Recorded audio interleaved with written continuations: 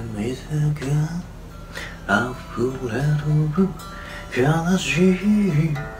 季節は誰かに抱かれた夢を見る泣きたい気持ちを言葉にできない今夜も冷たい雨が降る今日は息はなくため息ばかり今も今日の胸に夏はバカを白くじゅも透き飛びた夢の中へ連れて行った忘れられないあの空を声にならない砂に書いた名前消した海はどこへ帰るのか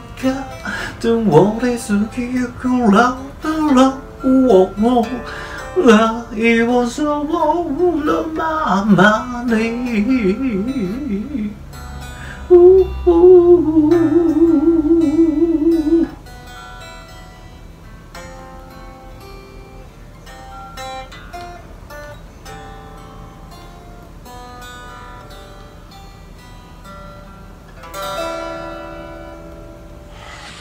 天気予報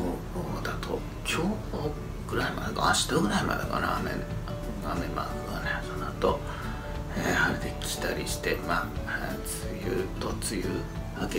雨明けと夏梅雨と梅雨明けか境ぐらいのとこなんですかね、なんか梅雨入ったり梅雨入りですよってやっぱり梅雨入りしてませんでしたねとか梅雨明けですよってやっぱり梅雨明けてませんねみたいなの取り消しみたいな宣言取り消しみたいな毎年面白い宣言また取り消したみたいなことがよくあって笑っちゃうんですけどね。なんか梅雨が明けるっていうとまたすぐに気温が上がって暑くなるんだけどそうもう暑くなるとかそれ以前にもう洗濯物が毎日乾くだろうなと思うとそれがもう嬉しくてしょうがない洗濯物が乾くのとあとアイスがうまいだろうっていうことでそれが梅雨明けの楽しみかもしれませんな。